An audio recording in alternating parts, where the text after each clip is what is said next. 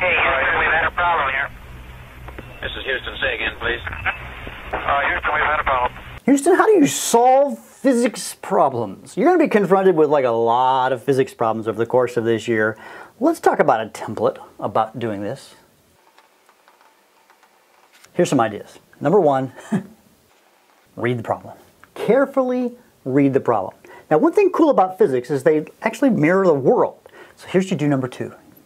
You sketch something out, right? You know, you got a ball, and it's being thrown, and there's an angle, theta, and what that angle is, and it's going at 23 meters per second, something like that. You're going to draw out, pull out all the numbers. After you read, make a sketch.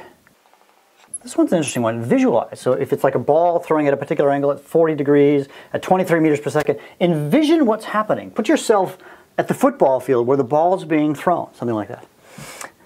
Fourth, make a plan. How am I going to do this? Once you've got this, figure out your plan, and then there's going to almost always be some sort of an equation. There's lots of equations in physics, you know, velocity is distance over time, acceleration is velocity over time. We're going to have all these equations that you're going to get to know, solve them dimensionally, but figure out what equation applies when you are doing the problem. 6, crunch some numbers, if it's a mathematical one, and a lot of them will, C-R-U-N-C-H, crunch, crunch. I blew that one, didn't I? So crunch the numbers, and then if all possible, check your work.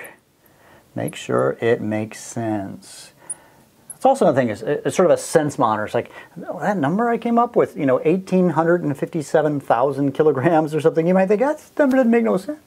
So do a little sort of spot check. When we solving a lot of problems in physics, Houston, we ain't got no problem. See you in class.